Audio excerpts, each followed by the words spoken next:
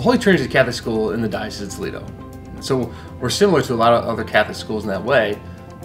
But what I've seen at Holy Trinity is something special. There is a strong dedication to that Catholic identity, a strong dedication to keeping it alive within the school. There's adoration, there's Mass, we have a virtue program.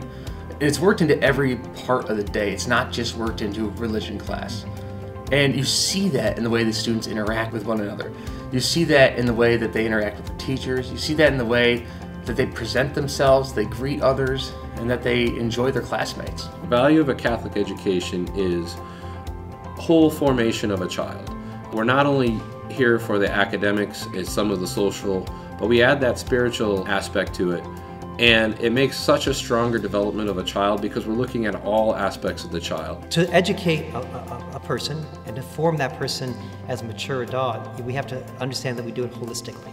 And when we say we're forming scholars, that may be we're forming medical doctors and PhDs in other areas. Or it may be we're forming mothers and we're forming farmers.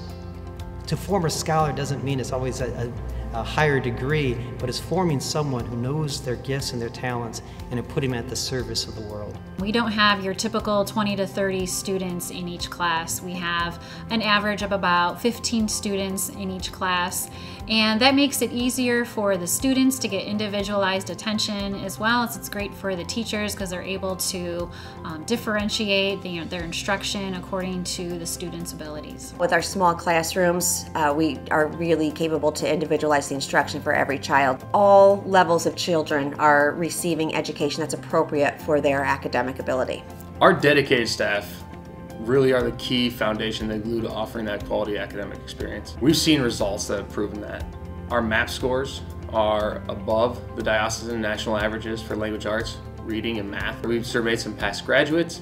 Of those surveys that we received back, 93% of those students in high school right now are taking honors courses or taking college level courses. We want our students to leave here as graduating 8th graders with a strong sense of their spirituality, being close with God as best as we can do, and then also being very strong in academics. We're not just forming their academics, we're forming their hearts, and we're helping them grow closer to God and helping them live their lives as a disciple of Christ. Forming saints and scholars.